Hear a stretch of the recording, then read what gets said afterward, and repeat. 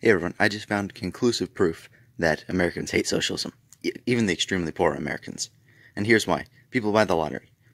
And the reason people buy this is because even though they know there's a very small chance that they'll get it, they're willing to risk that, they're willing to accept that very large risk for the slim chance of being extremely wealthy.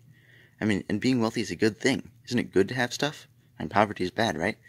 So, and this perfectly shows why socialism is so terrible, because it limits someone's ability to be that extremely wealthy person that we all want to be. So, I think that's a good thing that people are trying to buy lottery tickets, because everyone wants to be rich. I mean, that's a common sentiment. Everyone wants to be that extremely wealthy person, and they're willing to put in that risk, very small dollar amount, but a very large risk associated with it, in order to be that one wealthy person. And we're all engaging in this voluntarily.